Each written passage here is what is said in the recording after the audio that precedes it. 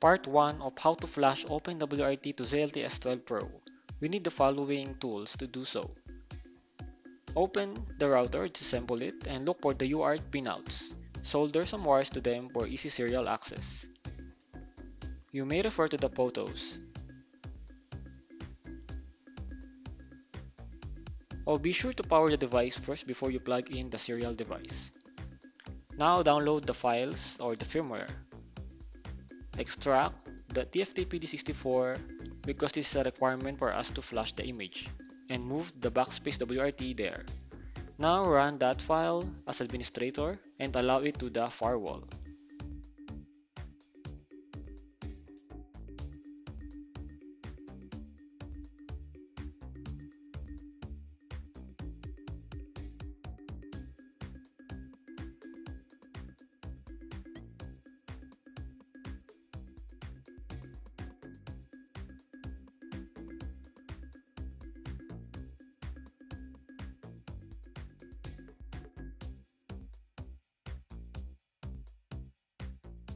We also need to download the drivers for the USB Serial CP2102 as this is required for Windows 11.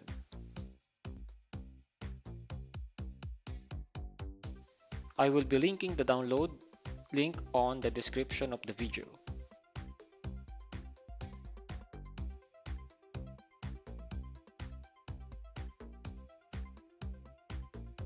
So click Universal Windows Driver and then extract it after you download.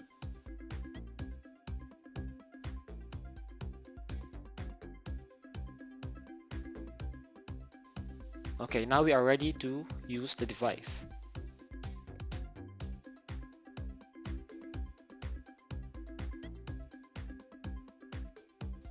Open up Computer Management as administrator and navigate to Device Manager.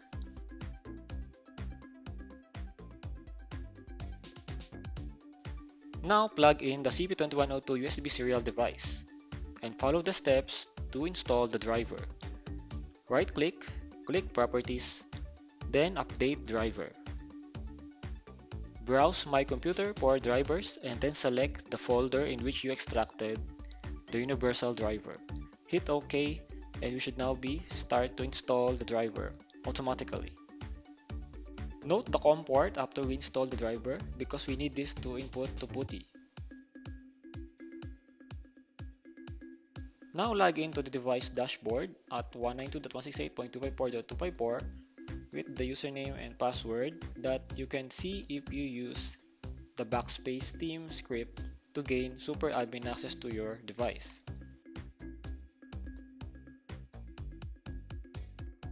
Navigate to Management and Export Settings.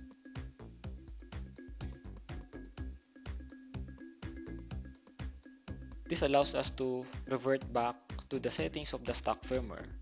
Now navigate and hit Reboot, but do not reboot yet.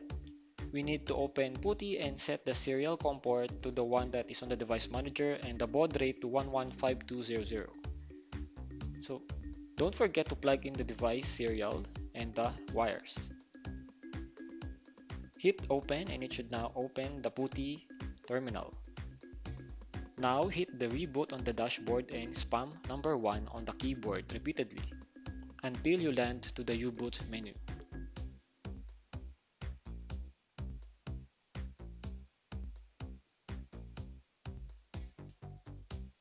As you can see, we have successfully landed to the U-boot menu that will load the image to the RAM. Now we need to set up the static IP address for us to load the image to the router. Go to Network Settings, click the Ethernet, Properties, Internet Protocol 4, Properties again, and then use the following IP address. Just copy the same on the screen right now.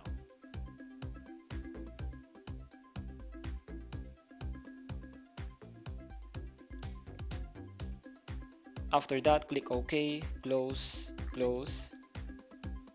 and click Details to verify, then close again. And we must be ready to boot the image to the router. Hit Enter, and then enter the file name This should start with the init ramfs kernel.bin file.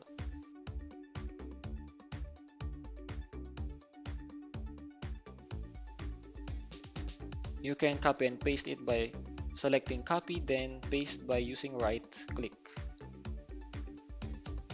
Press enter afterwards. You should now begin booting the firmware over TFTPD.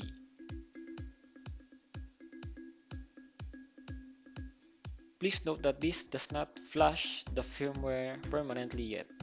It is only loaded to the system RAM. So if you reboot or restart the router, the changes will be lost and the stock firmware will be booted up again.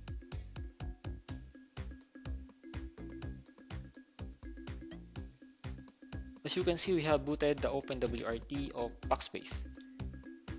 We now need to remove the static IP that we set earlier on the control panel. Just watch the steps again. Network settings, Ethernet, properties, Internet Protocol 4, properties, then click Obtain IP address automatically. Click OK, then close, then confirm if the IP address has changed. And it does. Now you can visit the browser and go to 192.168.1.1. Hit login because we do not have a password yet.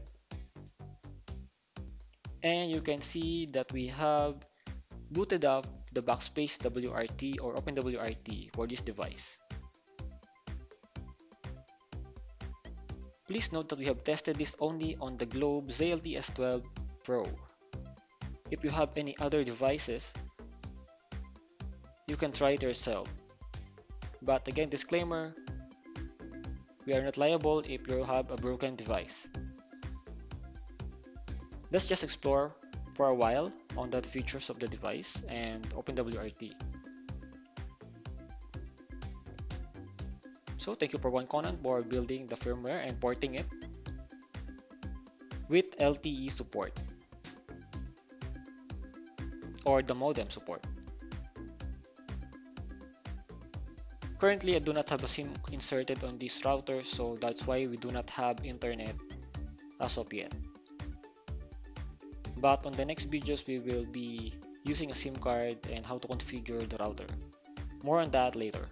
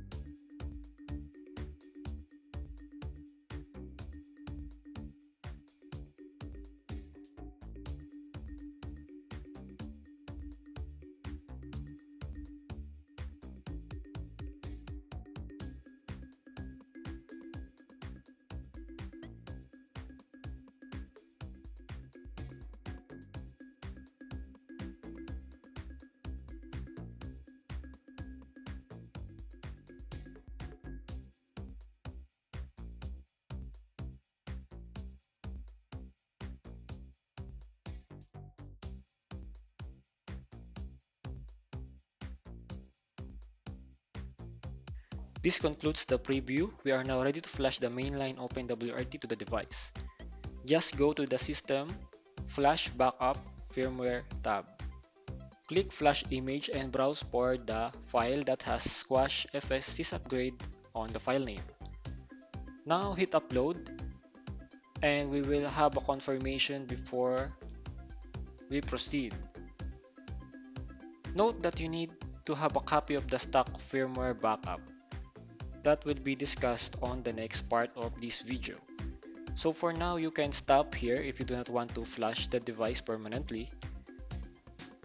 Just note that if you reboot or restart the device, you will lose the OpenWRT, but you will boot back to the stock Globe firmware. So if you decide to proceed to flash the device, here is what it would look like. It will take a while before the device is completely flashed. So just sit back and relax.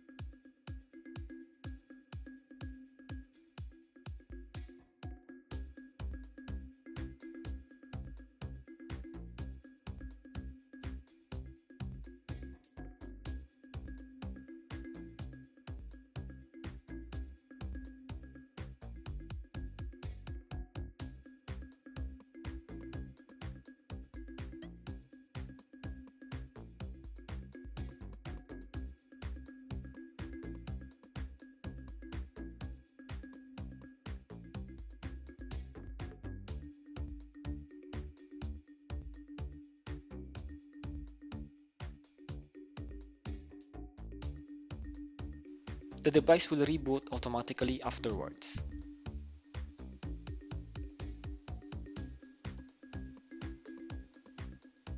By default, OpenWRT does not have Wi-Fi enabled, so you have to plug in the Ethernet or LAN cable for you to configure the device.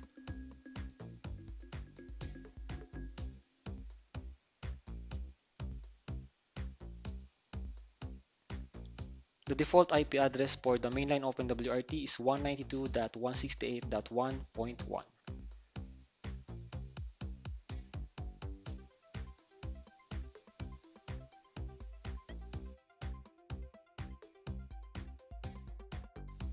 So here it is. Click Login without a password because we have yet to set one. So at this point, OpenWRT is now installed to your device. In the next video as well, we will configure how to do this, or how to configure the Wi-Fi and WAN, multi-WAN, and other exciting configuration for this device. So again, thanks to the Backspace team for the port of this device. This is also completely free, and you can download the source code at the official OpenWRT Git and compile it for yourself if you have the skills to do so. So thank you for watching, and stay tuned for the next videos.